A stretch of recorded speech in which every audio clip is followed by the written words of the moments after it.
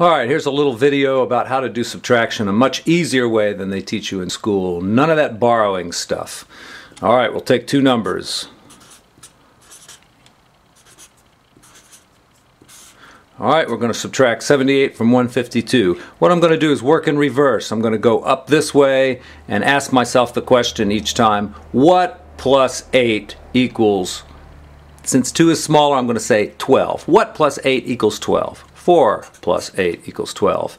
And since that was a 12, I'm going to put a little 1 down here in my next column. Okay, 1 and 7 is 8, plus what equals 15? Well, 8 plus 7 equals 15. So there's my answer, 74. Let's do a bigger problem.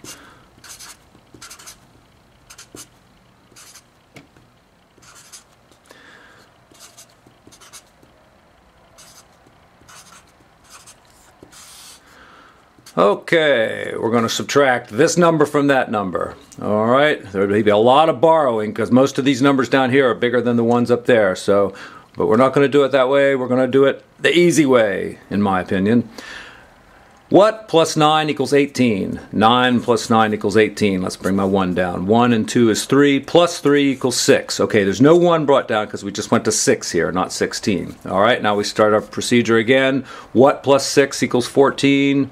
8 plus 6 equals 14? I think that's right. All right, bring our 1 down. 1 plus 7 is 8. Plus 5 more is 13. Bring my 1 down. 1 plus 9 is 10. Plus 2 more equals 12. Bring my 1 down. 1 plus 0 equals 1. So there's our answer right there. All right, you want to see one more? Here we go.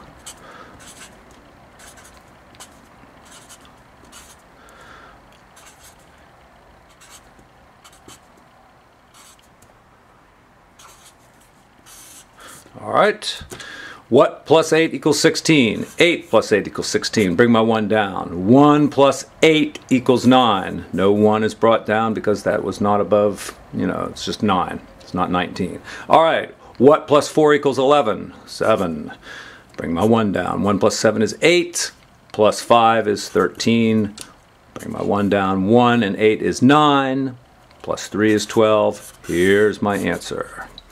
Hope that helps you do subtraction a little bit faster than they teach you in school.